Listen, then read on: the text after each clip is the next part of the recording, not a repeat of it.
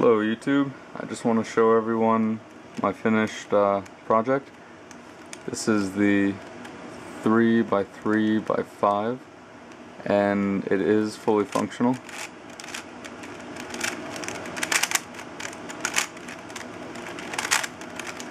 So here's a checkerboard pattern. These stickers are all just leftover stickers from old cubes that I had, or Diane cubes. The white ones are a little bit bigger than the others, but it doesn't look too bad, so I don't mind.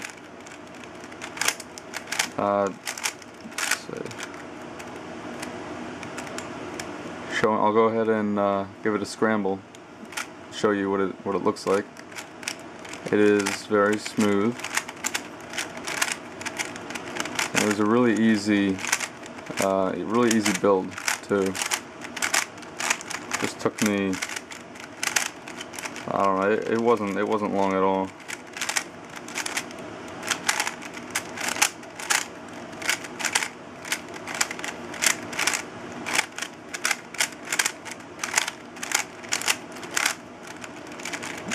Okay, now that it's scrambled as a cuboid, you can go ahead and start shape-shifting it.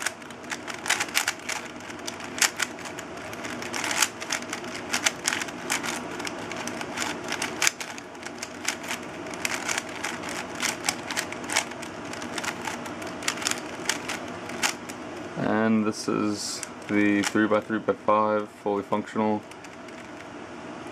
Sorry, this is the fully functional 3x3x5. It's fully scrambled, and it is solved the same way as the Cube for You cubic 3x3x5, but this one does not shapeshift. And these are not mass produced, so if you want one you have to make it yourself, but they're not difficult to make. Look on YouTube and you'll find tutorials to make this.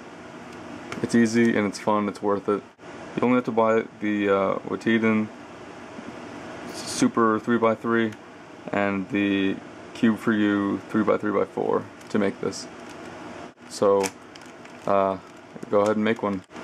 That's all I have to say about it. Alright, thank you.